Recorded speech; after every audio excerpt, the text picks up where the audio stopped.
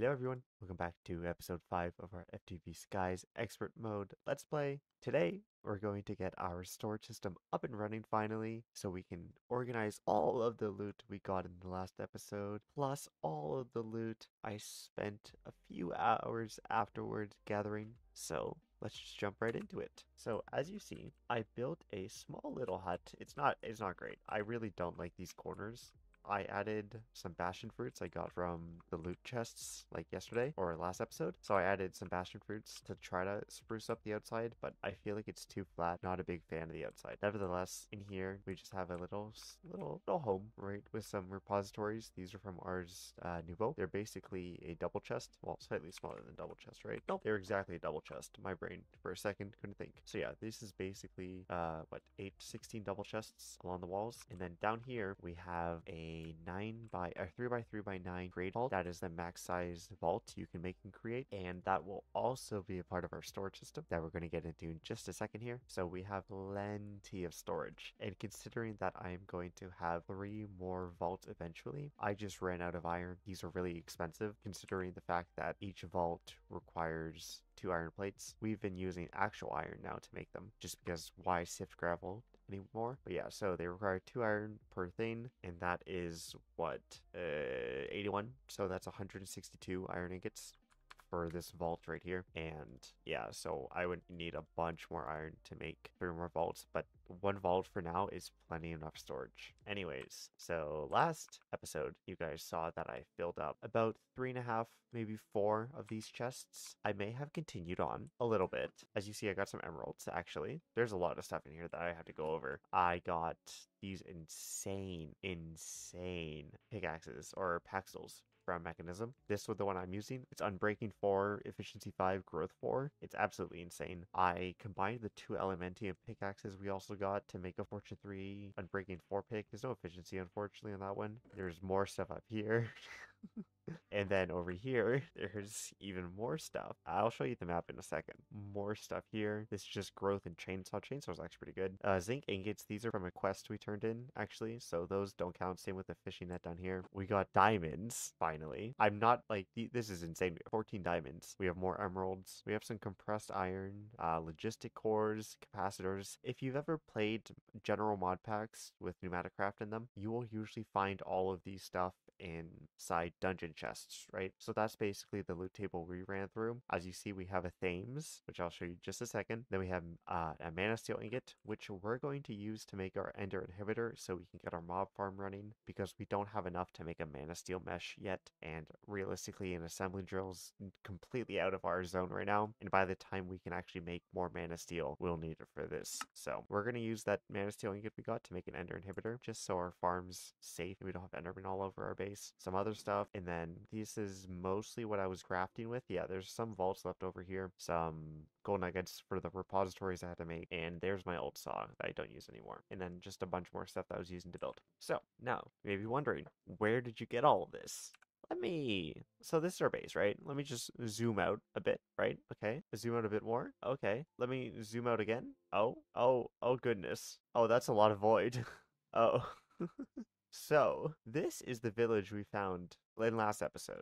I just went in a straight line like this, and I kind of went like, I just started doing like a straight line, right? I came out of this corner of the base, did a straight line, found this village on accident. Then, I proceeded to think, okay, I want to see what else is out there. So I started mapping. I went this way, and then I went up, and I continued on like this, marking out grid by grid the entire section. And then I found another village. I was like, oh, that's great. I probably won't find anything else near this village, right? I kept going and going to finish the little top quadrant of this map. And then I found the Cataclysm Sunken City, just floating in the sky. And I marked this as amethyst because there is budding amethyst blocks in here. And I was like, oh, perfect. I can use those with Ars Nouveau with the amethyst golem to farm them. If I can grab them with Mechanism cardboard boxes, which you can do. Then I realized I actually got one from one of the loot chests somewhere in here. Yeah, I have a budding amethyst right here. So I don't actually need to go grab that, but that's where all this loot is from. So the Mana Steel, these schematics from Tetra, which I've never actually used Tetra etc. So those are going to be interesting to get into. The raw gold blocks, the raw iron blocks, the diamonds, all of that was from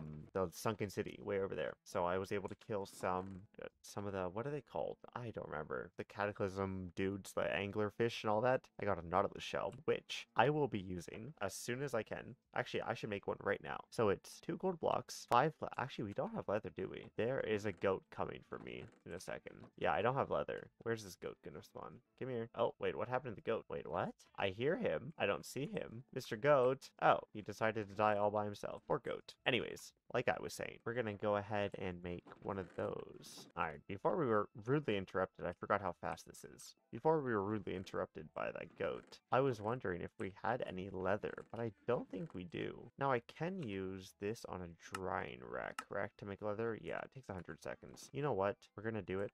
We only need the 5, and we have the drying racks already set up. So we're going to set that to dry, we'll get some leather, and then we'll make ourselves our temporal pouch. If you don't know what a temporal pouch is, it's basically like the time in the bottle, which is a tick accelerating block that gathers time over, like it gathers ticks over a period of time, and then you can use those ticks to speed up machines and farms and whatnot. So it's really cool, and I think you should get one like as early as possible so that it continues to gather ticks forever, right? Like it's gathering ticks from the start to finish, right? And now I also want to automate this farm over here. Normally, most people go with, you know, a tech mod of sorts. I am going to make whirler sprigs since we got diamonds. I wasn't going to do this before. I was like, oh, there's no way I'm going to be able to do this. I won't even find whirler sprigs, let alone I won't be able to get diamonds. I won't have the mage blooms. I won't have any of this. Lucky for me, we got some whirler sprig shards from looting, and we got diamonds from looting. So we're going to go ahead and make some whirler sprig charms later in the video. But the first thing we want to do is we want to use everything here in our inventory to get our storage system finally, because we've been waiting for a while to get this going, and we should just get it done. If I remember this correctly, it's like this? No. I was wondering why I had so many things in my inventory. Oh, it's only the 1 bottle of experience I need. So we have an insightful crystal. That is step 1. Now we need to go over to our enchanting apparatus. It doesn't require any source, so that's nice. And we'll go over to our enchanting apparatus, and we'll make the second part, which is the lectern. This is basically like your HUD. It's your ME storage terminal. It's your refined storage terminal. It's everything that sort. Oh, I love this animation. There we go. So yeah, this will be our storage lectern, and this will be, I'll show you the GUI in just a second here. So if I go ahead and open up the storage lectern, as you see, there's a scroll wheel. You can sort by different amounts, and you have a crafting table built in, dump your items out, so on and so forth, and there's a search. So it's basically like your refined storage or your applied logistics terminal, like I said. So we're going to go ahead and place this just down in the middle right here. So now that we have our storage lectern,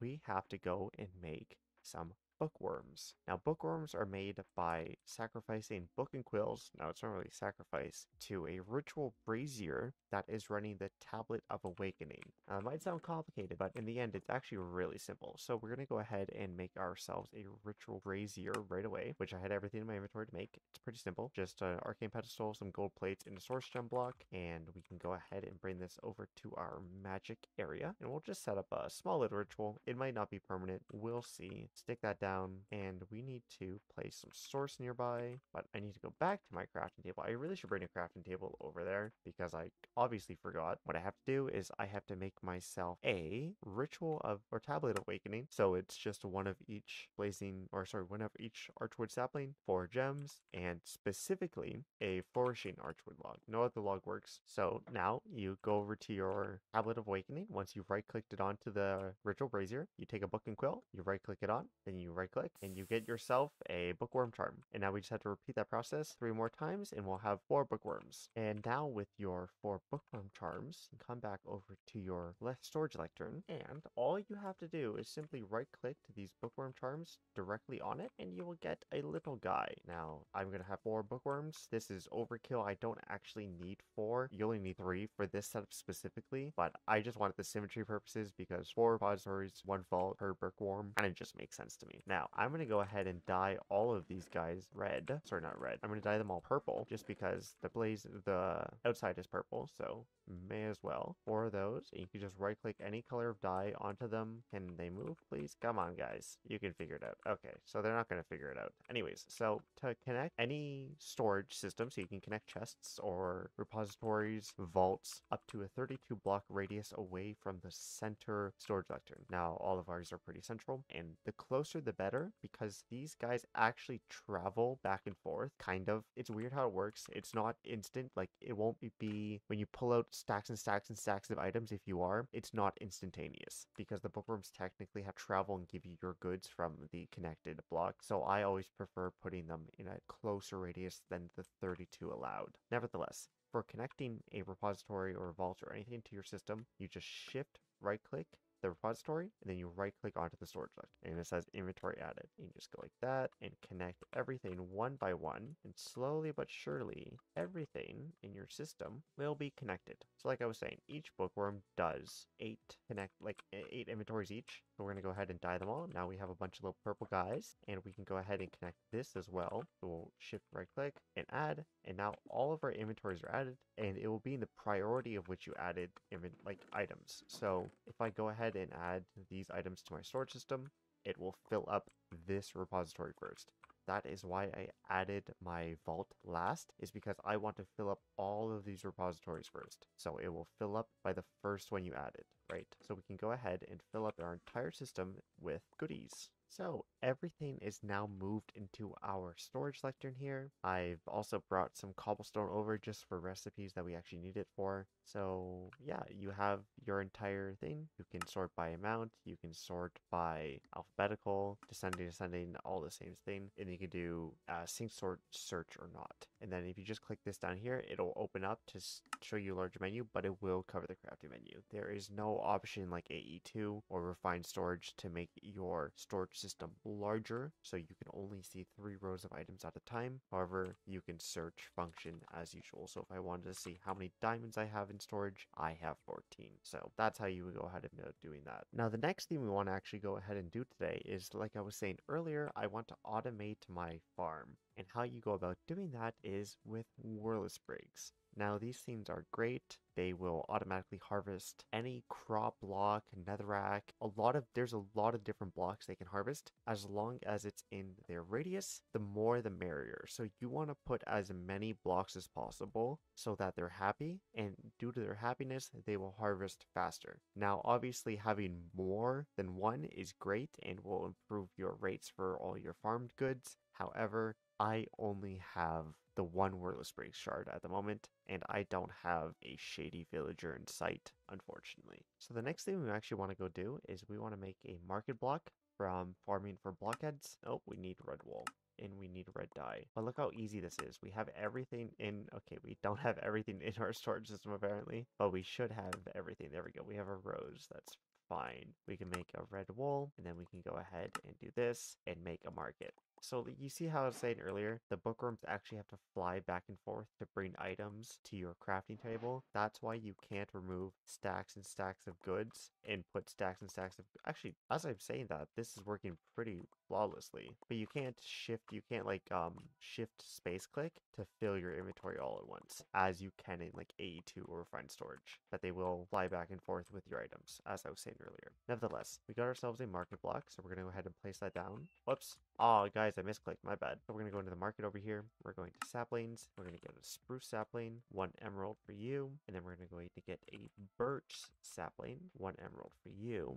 Is that all I needed? Yes, oak and seeds. So I need an oak sapling as well as some seeds. We could toss that back in there, get ourselves some bone meal, and make sure we don't lose these seeds at all. Okay, good. I was going to say, if I accidentally, if I didn't get any saplings back, that'd be very unfortunate. There we go. Oh, we only got 1 sapling. That's funny. We should use a crook. Nevertheless, got those there, and we can go ahead and grab everything else. So we need a source gem and a diamond, and then we need a mage bloom and a mage bloom seed. And we should also grab another mage bloom seed, as well as any other seeds we might see that we should be planting. So pumpkins are good, melon, Do we have a melon block? No, we don't. So pumpkins. Pumpkins are fine. Then we'll grab all this, all the wood types. Grab 8 of each. We'll grab some netherrack, some soul sand, nether warts. What else can we grab to put in the farm? There might be some other few things, but for now I think that's fine. And then what we need is a barrel. Are barrel upgrades in this? Oh, I don't want to search in there. Do we have sophisticated storage? No, I don't think we have upgraded barrels. So what we're going to do is do a chest. Yes, we can make trapped, we can make, here, what's the highest chest we have at the moment? All right, so we're just going to go ahead and make a diamond chest. Is that possible? Yeah, it is. Perfect. So we can make ourselves a copper chest, use that, get an iron chest, use that, get a gold chest. Oh, we don't have enough gold plates. Okay, we're going to go get some gold plates real quick, and then we can make ourselves a diamond chest. Awesome. Cool. We have our obsidian chest. Now this is where all of the items will go. Okay, we have everything we need, and we can go ahead and make our wordless break charm. So we come over here to our enchanting apparatus. We need, that's not right. You get off of there. So it's 1 diamond, source gem, sapling, sapling, mage bloom, seed, sapling, this, and then we put our charm in the middle that we forgot. So like I said, you put your wordless break shard in the middle. Doesn't require any source nearby, which is great. See, the source doesn't even go down. And you get yourself a wordless break charm, and these things are great. Now, obviously, like I said, the more the merrier, so when you have plenty of them, it works great, and they will farm hundreds and hundreds of resources. However, we only have the one at the moment, which we can't complain about. It's better than nothing. So we're just going to find the center of our room here. Is this center? This should be center. It feels like center. All right, so this is our center block here. We're going to go ahead and place a dandelion down. Actually, what we're going to do is we're going to place, we're going to place the dandelion down, right click our wordless sprig on it. So now we have a wordless sprig blossom. You can break the block underneath it. It's not a problem. And we're going to place our obsidian chest below it. Can we get it done? Yep, there we go. So now that is a connected inventory, and we'll go ahead and place our source jar right beside it. And look at this little guy. So if you hover over him, it says mood content.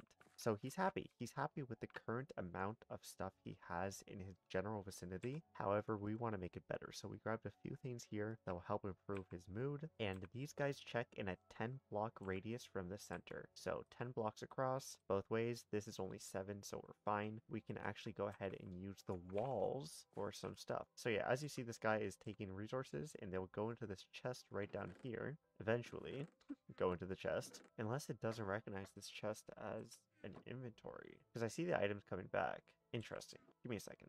Interesting. I'm just going to give it some time. I'm going to let it use some source, see if it'll populate this chest eventually. We're just going to leave it like that, and we'll come back to it in like 10, 15, 20 minutes and see if it's actually worked. If not, we gotta figure that out. So I was wondering why all of my Ars Nouveau quests weren't counting, because I was like, okay, I've done a lot in Ars. I know it's not too much, but like there should be some quests involved in Ars. So I went down, I'm like, okay, I wonder why. I'm like, oh, I've got Archwood saplings. No, you actually have to make a soul steel axe. It's a crafting. Oh, it's a submitted request. I think I have one in here that's not the one in my inventory. What's the worst one we have? Why do I even use this one? It's not even that good. Okay, we're gonna keep the efficiency 4 one. What's the worst one we have? Auto smelt, everlasting, Frost aspect. I'm never going to use this. I should be able to submit this, right? Yeah, okay. Look how many quests we just finished instantly. So yeah, we can actually go ahead and claim all of that, which is pretty useful. And that's all of the essences. Where did we get the essences from? Oh, from the ritual brazier. Cool. And that means we've technically finished this quest as well. However, we need to remember how to make these. Okay, it's just the earth shards. Okay, that's not that big of a deal for them giving to us ahead of time. Oh, that's interesting. Place a raw fish inside of dispenser and dispense it. It will summon a live fish for you to re-kill and farm water shards. I never knew that. Also, I want to mute. Anyways, oh, we got a crystal chest as well. Glyph of fall. Oh wait, I want a glyph. Glyph of exchange, glyph of fell. Submit, exchange already done, fell I've already done. Okay, just checking. It gave us another bookworm charm. Not very useful. We don't need another one, but if we would have known that, we would not have made so many ourselves. However, the next thing in the docket is to make white rock, which we technically already got from a quest previously, or sorry, not from a quest, but from the villages. However, we actually should know how to make it. It is earth essence, soul powder, enriched peat, and coal coke, or block of coal. Thank goodness I do not have to make this. That is an annoying recipe. Eventually, with the pure daisy, you can just use blackstone and skip that whole process, or you can skip both processes like I did and use the village as your source of whitestone. I've been AFK for just a little while. I wanted to see how the Whirlwind Sprig would actually perform if I left it for a while. I gave it a bit more source after I farmed a bit more mobs from our farm, and surprisingly, it does work. It just took some time. I wasn't sure what was going on, so I just sat around AFK for a bit, and it does end up producing resources. However,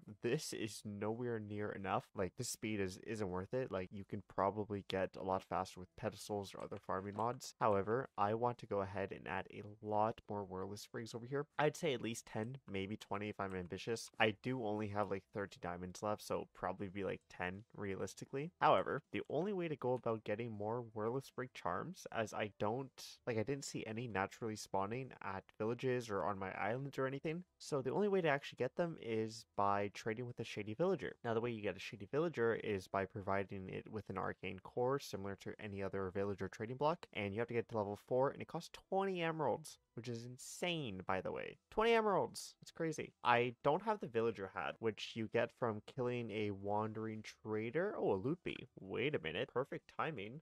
Do I have a lead? Yes, I do. I have 5 leads. Perfect. Loot bee, where'd you go? Hello? Oh, he's up there. Come down. I know you want to. There we go. Okay. I'm gonna bring him over to where items can't fly away. All right, come in here, buddy. There we go. So, we're gonna wait. How did a Starbunkle get up there? But yeah, see, Starbunkles will spawn, right? But I haven't seen Drigmees spawn, which makes sense, I guess. Drigmees are obviously a lot more coveted. Starbunkles kind of just move items, which are really useful, don't get me wrong. But for like Ars Magica or Ars Nouveau mobs, we don't have any naturally spawning ones outside of the Starbuckles up there, right? Where are these items going, man? Oh, we got a hardened circuit, hardened integral components. Nice. Also, I do want to place some vanilla chests down because I will not get... that's not how you search it up. I do want to get some mimics, as there are some artifacts from Reliquary. Is it Reliquary? Artifacts from the Artifacts mod that I actually want. So I'm going to place some vanilla chests down, and they might have a chance of spawning based off the event listed up here in the Getting Started tab. There are... where are them? Here we go. There's the Mimic event somewhere in here.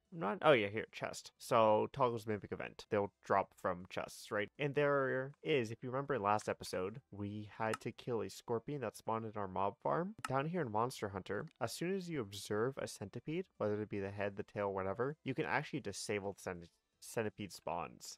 So I went ahead and disabled the centipede spawns. I don't like them. They take up the entirety of the mob farm, and they're just kind of in the way.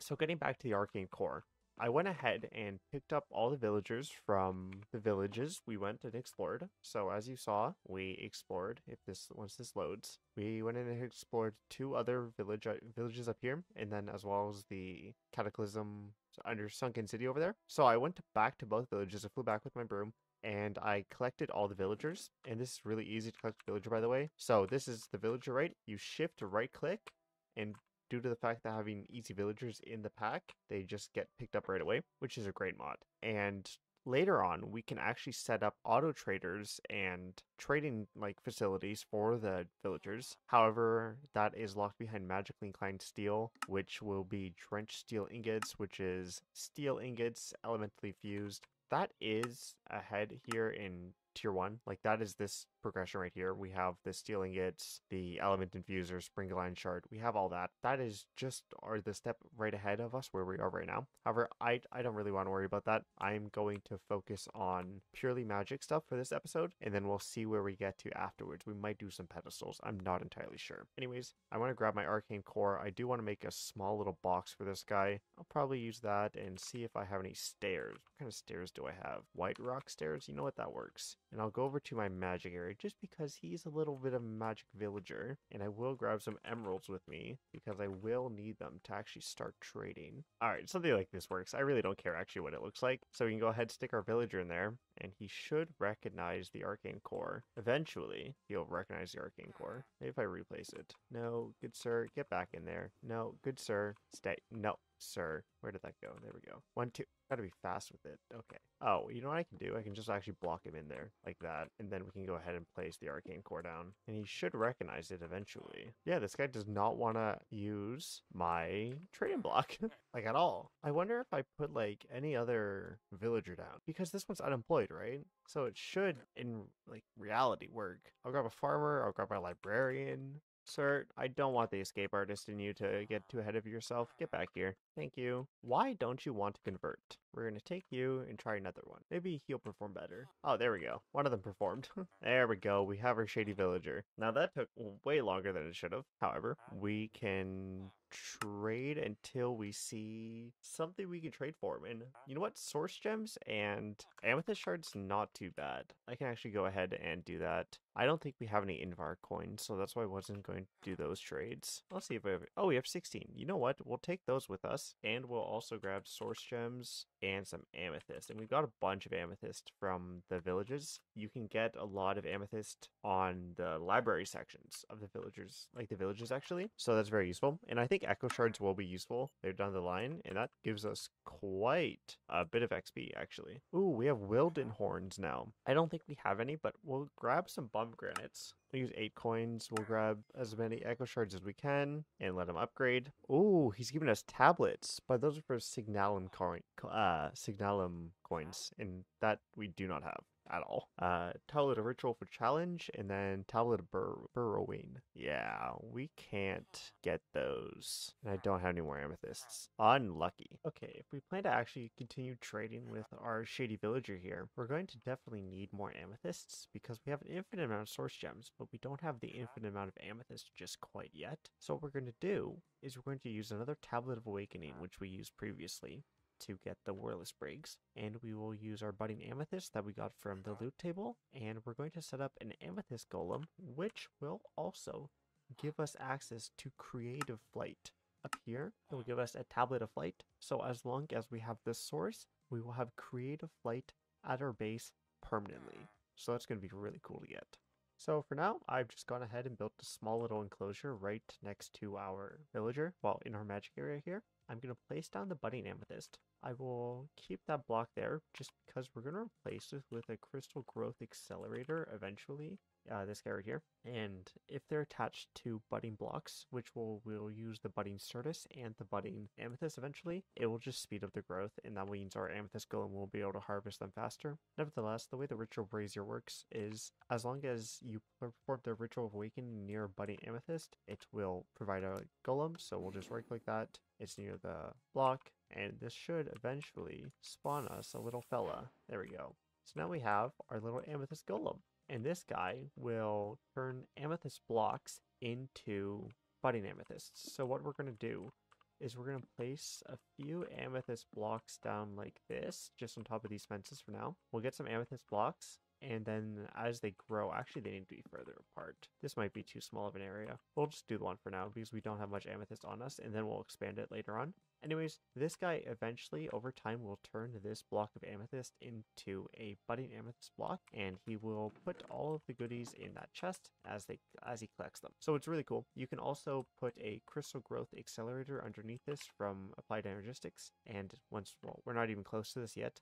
However, it will grow the budding blocks faster. Also, technically, since they just harvest them, you can put like an item collector on top of the chest, and as soon as they pop off, they'll go into it. So we'll see how fast this gets, and we'll see how much we expand this before we get into bees, because bees will take over our production. However, now that we've gone ahead and made ourselves an amethyst golem, we can grab ourselves the tablet of flight. Now, all you have to do with the tablet of flight is provide it with some source. Oh, there we go. That did it right before our eyes. So yeah, now there's a budding amethyst block, and he will grow crystals out of this and harvest them over time. But now, like I was saying, we have ourselves a tablet of flight, and as long as we provide this with source, we will have creative flight on our island. So I'm gonna put this in a central location. I'll probably put it directly underneath our ritual like our sword selection here. Yeah, I should be able to just go underneath this block. I'll take the range shield out, do something like that. That's fine. And I'm gonna put a jar of source. We'll probably do 4 source jars around it, just so this thing constantly has source.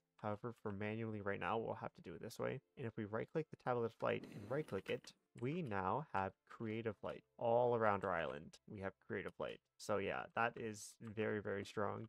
And it's actually light source down there, so it looks a little nicer. But yeah, now we have creative light, and we never have to worry about using our broom to get around, and building will be so much easier considering now we have an infinity wand from the storage or the loot in the nether, I believe this was, and the fact that we also have, well, creative light. So I'm going to be able to build this entire island up. Next episode, we're going to work on our mob farm and pedestals, and hopefully get ourselves a concrete factory setup so I can actually build this entire base out, because we have the cobblestone. That's not a problem. We have 66,000. By the way, I upgraded this to tier 4. I could upgrade it to tier 5. I just don't want to waste the diamonds, as we're going to want them for the warless rigs. However, we have 66k cobblestone, so that's never going to be a worry. Our lava tank's doing pretty good. I added 2 more. And our warless rig over here is still farming away. I added a few more logs around here, and yeah, he's just farming away. So yeah, we want to go ahead and use the amethyst we get from the golem and hopefully get ourselves more whirly sprigs. So I do hope you guys enjoyed this episode. Nevertheless, we got ourselves a storage system, we got creative flight, and we do have the beginnings of magical farming set up. So that's really cool. Like I said, if you did enjoy this episode, leave a like down below, comment something if you learned something today, or if you want to give me a tip for next episode.